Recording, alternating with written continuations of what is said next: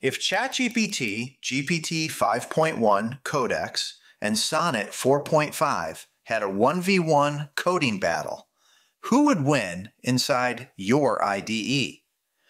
Let's break this down teen coder style. First, what are they? Sonnet 4.5 is Anthropic's supercoder model.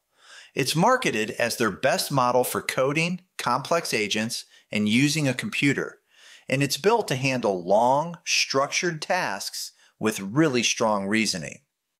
GPT 5.1 Codex is OpenAI's coding version of ChatGPT, tuned specifically for software engineering and long-running coding workflows, and it powers tools like GitHub Copilot for VS Code, JetBrains, and more.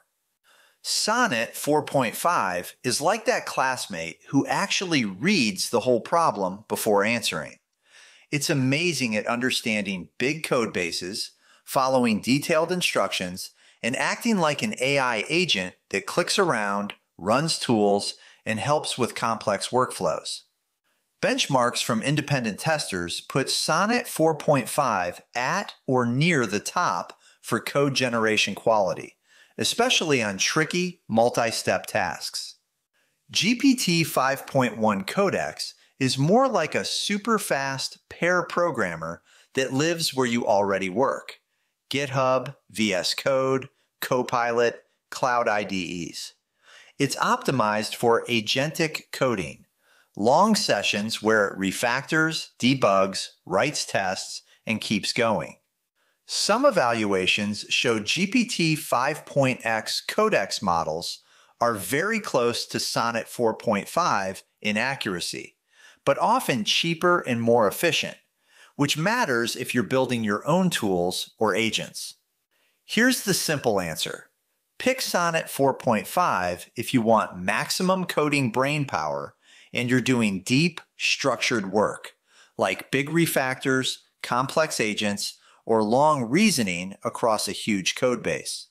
Pick GPT 5.1 Codex if you live in GitHub Copilot or VS Code, care about speed and cost, and want something tightly integrated into the OpenAI and GitHub ecosystem.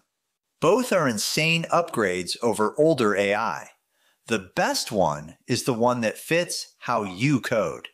If you could have one of these as your AI coding buddy for school projects or side hustles, which would you choose? Sonnet 4.5 or GPT 5.1 Codex? And why?